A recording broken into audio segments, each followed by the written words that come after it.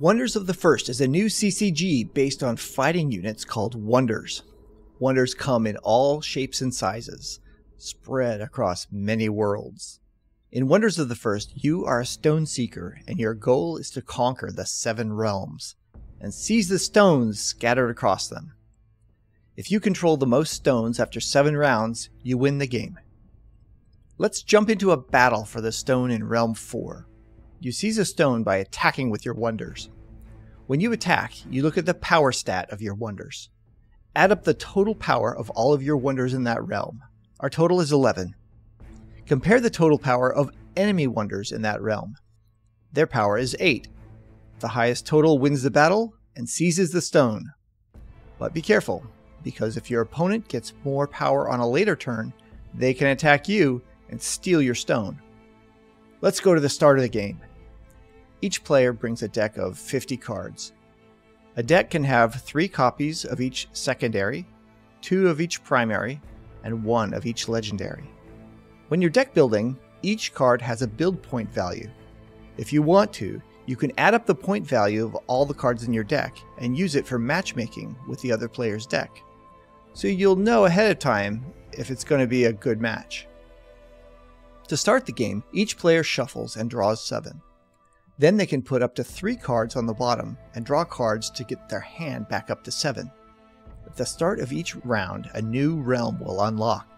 Then players will draw a card and then get 2 types of resources automatically.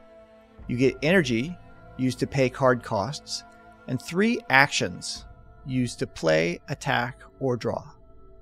On round 1, the first realm unlocks. Players can only play cards in that realm. On round 2, the next realm unlocks, and you can now play in either realm 1 or 2. By round 7, all the realms are unlocked, and you can play cards in any of them, so strategic options increase with every round. Let's cover energy. You use energy to pay the cost of a card when you play it from your hand into a realm. At the start of each round, each player gains energy equal to the round number. So 3 energy on round 3, 4 energy on round 4, and so on. In addition, each stone you control gets you +1 energy. The last resource is actions. At the start of each round, each player gets 3 actions.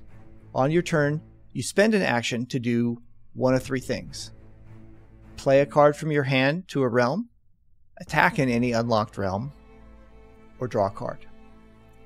There are also some cards that let you spend an action to use their abilities.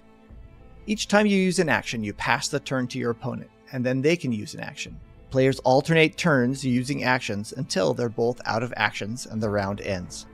You can choose to play, draw, or attack in any order, or even choose the same option multiple times.